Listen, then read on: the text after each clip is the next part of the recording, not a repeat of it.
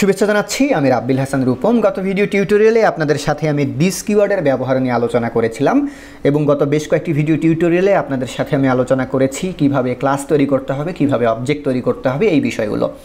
এখন ঘটনা হচ্ছে আমরা যদি ক্লাস তৈরি করি, এখানে কিন্তু আমরা ক্লাস তৈরি করেছি main.dart এই ফাইলের ভেতরে। এখন একটা ফাইলের ভেতরে তো আমরা সবসময় এইভাবে ক্লাস তৈরি করব না। আমরা যদি সফটওয়্যারের সব প্রোগ্রাম একটা ফাইলের মধ্যেই লিখে ফেলি তাহলে তো হলো না। আমরা করব কি, আলাদা আলাদা ক্লাসগুলো আলাদা আলাদা ফাইলের ভেতরে তৈরি করব। তো এই ভিডিও টিউটোরিয়ালে আমরা দেখব যে কিভাবে আমরা আলাদা ফাইলের মধ্যে ক্লাস তৈরি করে সেই ক্লাসটাকে আমাদের যে মেইন মেথড আছে সেই মেইন মেথডের মধ্যে ব্যবহার করতে পারি। তো এখানে যে ক্লাসটি তৈরি করা ছিল আমার main.dart-এর ভিতরে, এখান থেকে আমি জাস্ট এটাকে ডিলিট করে দিচ্ছি। Okay fine. দেন আমি ফাইল এক্সপ্লোরারে চলে যাচ্ছি। তো এখানে বিন নামে যে ফোল্ডারটি আছে এই ফোল্ডারের ভিতরে এর আগে কিন্তু আমাদের শুধুমাত্র একটি ফাইল ছিল, সেটি হচ্ছে main.dart। এখন এর ভিতরে নতুন আরেকটি ফাইল আমি করে নিচ্ছি। তো নতুন এই ফাইলটার নাম আমি দিয়ে দিলাম myclass.dart। তো এই যে myclass.dart নামে যে ফাইলটি আমি এখানে করছি, এর ভেতরে আমি করব কি, ঠিক একই নামে আর একটা ক্লাস তৈরি করে নেব। তো এর ভিতরে আমি একটা ক্লাস তৈরি করছি। তো এই ক্লাসের নামও আমি দিয়ে দিলাম হচ্ছে myclass। তো এই যে myclass নামে ক্লাসটা তৈরি করলাম, এখন এই ক্লাসের ভিতরে কিছু প্রপার্টি দিয়ে নিই আমি। ধরুন এই ক্লাসের ভিতরে আমার একটা মেথড আছে, মেথডের নাম হচ্ছে আমার add2 মেথড। add2 মানে দুটি নাম্বার করব কি, মেথডের মাধ্যমে আমি যোগ করব। যোগ করে ওই দুটি নাম্বার এই মেথডের মাঝখানে আমি করে দিতে চাচ্ছি কি, জাস্ট প্রিন্ট করে দিতে চাচ্ছি। এখন এই দুটি ভ্যালুকে আমি এই মেথডের প্যারামিটার হিসেবে নিতে চাচ্ছি। এর আগের ভিডিও টিউটোরিয়ালগুলিতে আমি মেথডের ভিতরে কিভাবে প্যারামিটার পাস করাতে হয় সেটা নিয়ে আলোচনা করেছিলাম। তো এর ভিতরে আমি দুটি প্যারামিটার দিয়ে দিচ্ছি। একটি দিয়ে দিলাম হচ্ছে আমি ইন্টেজার এ, একটি দিয়ে দিলাম হচ্ছে আমি ইন্টেজার বি। এখন আমি চাচ্ছি এই যে myclass আমি তৈরি করেছি, এটা কিন্তু আলাদা ফাইলে তৈরি করেছি।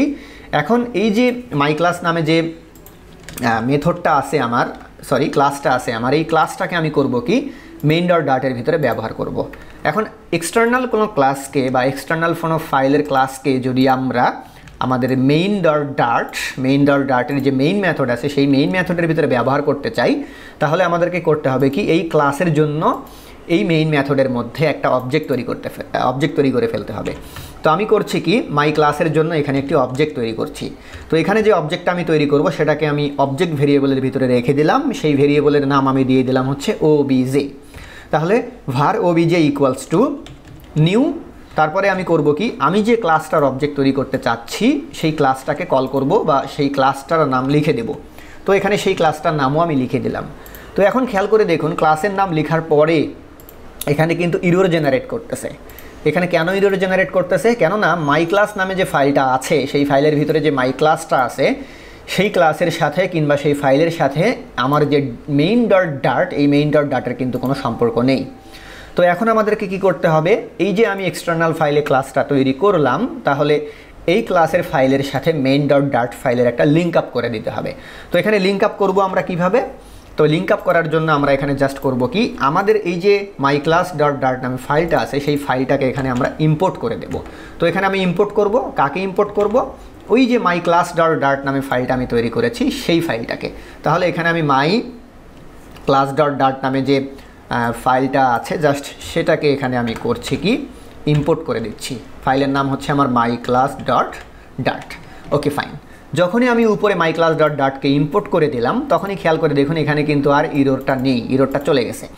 অর্থাৎ এখানে আমার কানেক্টেড হয়ে গেছে সে। তো এখানে কানেক্টেড হওয়া মানে এখানেই থাকা। আমরা কিন্তু ইনডাইরেক্টলি বলতেই পারি যে myclass.dart-এর ভিতরে যে কোডগুলো সেই কোডগুলো এখানেই আছে, জাস্ট আমরা করেছি কি, সেটাকে লিঙ্ক আপ করে দিয়েছি।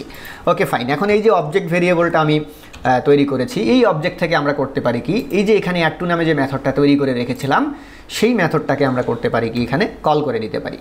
এখন ঘটনা হচ্ছে মেথডের ভিতরে তো আমরা দুটি প্যারামিটার দিয়েছি, একটা ইন্টেজার এ, একটা ইন্টেজার বি। তাহলে মেথডকে কল করতে গেলে অবশ্যই ওই মেথডের প্যারামিটারটা এখানে দিয়ে দিতে হবে। তো প্যারামিটারে আমি দিয়ে দিলাম হচ্ছে 20 আর দিয়ে দিলাম হচ্ছে 30। Okay fine.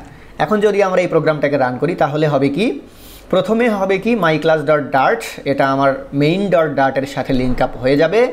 দেন আমার মেইন মেথড কল হবে। মেইন মেথড যদি কল হয় তাহলে মেইন মেথডের ভেতরে myclass-এর অবজেক্ট তৈরি হবে। দেন myclass-এর অবজেক্ট থেকে add2 নামে যে মেথডটা আছে এই মেথডটা এখান থেকে কি হবে, কল হবে। দেন এই মেথডের ভিতরে আমার দুটো ভ্যালু দেওয়া আছে, একটা হচ্ছে 20 একটা 30। এই ভ্যালু দুটো এখান থেকে চলে যাবে কোথায়, এই যে এখানে। দেন এখান থেকে ভ্যালু দুটো যাবে কোথায়, এখানে, হয়ে ভ্যালু দুটো যোগ হবে, যোগ হয়ে আমাদেরকে আউটপুট আকারে দেখাবে। এখন যদি এই অবস্থায় যদি এটাকে আমি রান করি, তাহলে রান করে যদি আপনাকে এটার যে রেজাল্ট ফলাফল যদি আপনাদেরকে দেখাই আমি, তাহলে খেয়াল করে দেখুন ফলাফল আমার আসলো কত, 50। তাহলে আশা করি বুঝতে পেরেছেন যে আমরা কিভাবে ক্লাসগুলো আলাদা এক্সটার্নাল ফাইলে লিখব এবং সেটাকে আমাদের main.dart-এর মধ্যে ইম্পোর্ট করে দেব এবং main.dart-এ সেটাকে আমরা ব্যবহার করব। এখন কথা হচ্ছে আমরা main.dart-এর সাথে সেটাকে কেন লিঙ্ক আপ করব। আমরা একদম প্রথমেই জেনে এসেছি যে ডার্ট যখন রান হয় তখন সে মেইন নামে একটা ফাইলকে খোঁজে, দেন মেইন ফাইলের ভেতরে যে মেইন মেথড থাকে সেই মেথডটাকে খোঁজে। তো যেহেতু এখানে আমরা ডার্ট দিয়ে প্রোগ্রামটাকে রান করতেছি, এ কারণে কিন্তু main.dart নামে একটা ফাইল আমাদের এখানে থাকতেই হবে এবং সেই ফাইলের ভিতরে মেইন মেথডটাও আমাদেরকে থাকতে হবে। আর এই মেইন মেথডটাই হবে হচ্ছে এন্ট্রি পয়েন্ট বা স্টার্টিং পয়েন্ট। এই স্টার্টিং পয়েন্ট থেকেই ডার্ট সবসময় রান হয়। আশা করি বুঝতে পেরেছেন। ধন্যবাদ সবাইকে।